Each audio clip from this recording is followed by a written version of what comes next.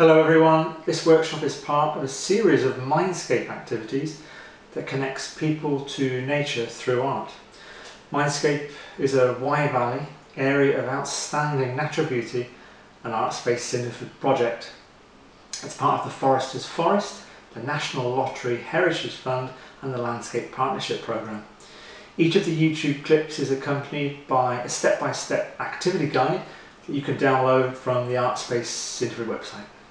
Hello and welcome to the Mindscape activities. This session we're going to look at natural pigment earth paints with the idea of making our own paints using colours from the landscape, and we're going to apply them to found pieces of wood or pieces of driftwood to get these fantastic, almost aboriginal style pieces of artwork.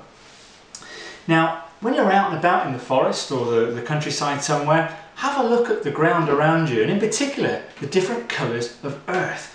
Just looking at this little tray here, we've got a real multitude of colours, from our yellow ochres, our red ochres, beautiful colour, the greys, but also we've got a bit of chalk for our white and some charcoal for black. And you can get a really nice harmonious palette of colours.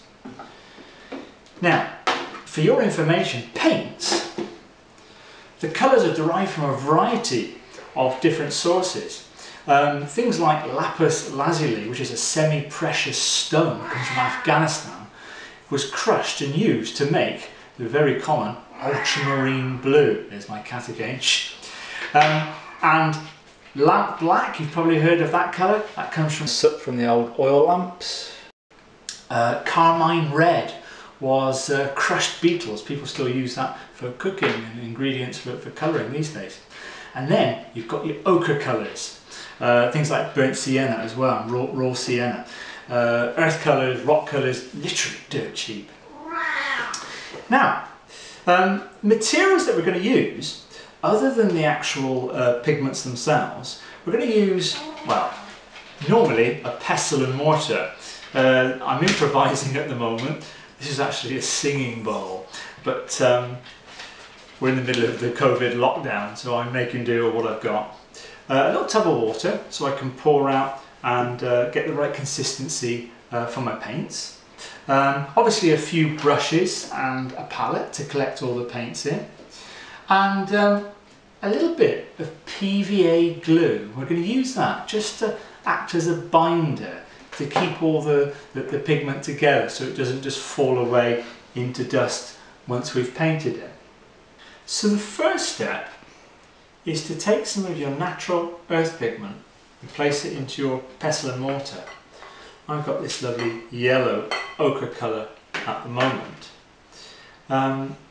If you're doing a range of these activities, you can always use the same pestle and mortars for the natural berry inks as well.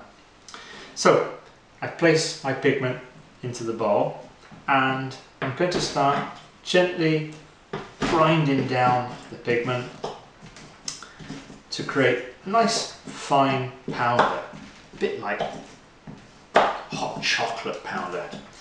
And when you're doing this, you may come across a few little bits of grit, a few stones, maybe a couple of leaves or a couple of roots, and you can always just pull those out. Okay. Now, I recommend you spend a good few minutes crushing this down, because the finer the pigment you can achieve, the better or stronger your colour is going to be. Okay. So I'll spend a few minutes just grinding this down.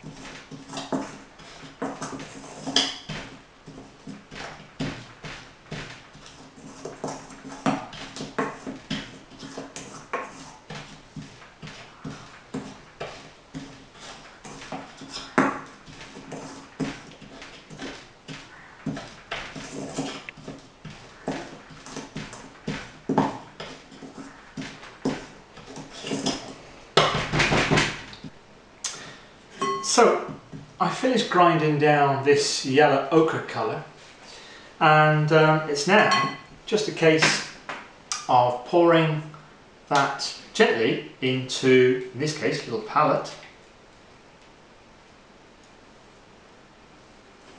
and adding a tiny little spot of PVA and water.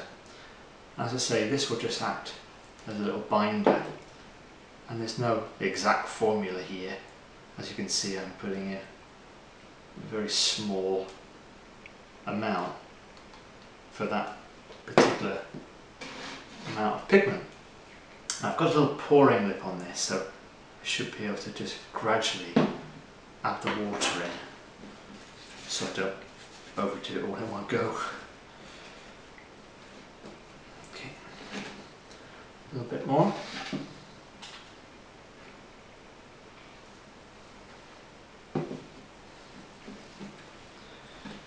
The idea is to get your paint mixed up to the consistency of something like single cream. These paints work better if they're slightly thicker. You wouldn't be able to use them in the same way as, say, watercolours. So again, spend a little while just giving that a good mix, and that will help just distribute all those lumps, hopefully dissolve everything in the water and the PVA. And you can see that, but we've got ourselves quite a nice looking yellow ochre. So I need to do that for the other colours now, so I'll spend a bit of time processing those until we've got a full palette. So I've mixed up all the different colours now. I've got myself a red and yellow ochre, a lovely grey, and the black and white.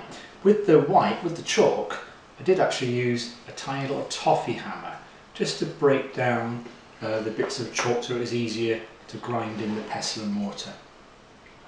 They've all got the same consistency of single cream now, so really we're ready to paint.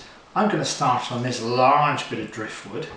I thought it would be quite a nice idea to use something like this as a group project, maybe several people working on one piece of wood. When it's finished, you could go out into the garden, maybe indoors somewhere. It could be that you just use one single piece of wood per person. The choice is yours. So let's start with one of these colours. So I've gone straight for black, and I'm using quite an old brush, and as I apply the paint, I'm just making sure it gets in all the little nooks and crannies. Can you see that from that side? I'm going to make sure, as it's just me working on my own with one brush, that I completely clean the brush each time so it doesn't muddy the other colours. I just have a tiny little gap in between as well.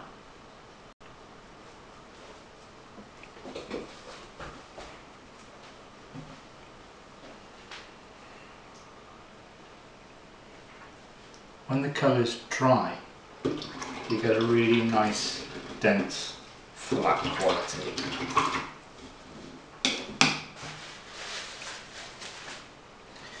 Red.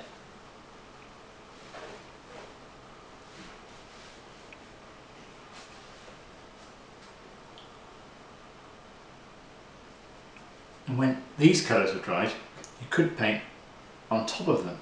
For example, the white stripe could have some black dots or any other colour.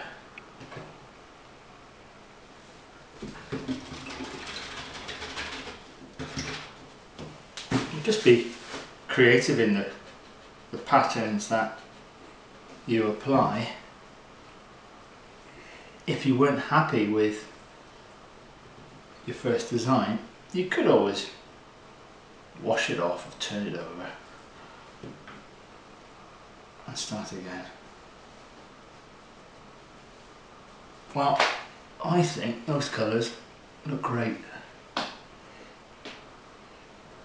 And with a bit more time,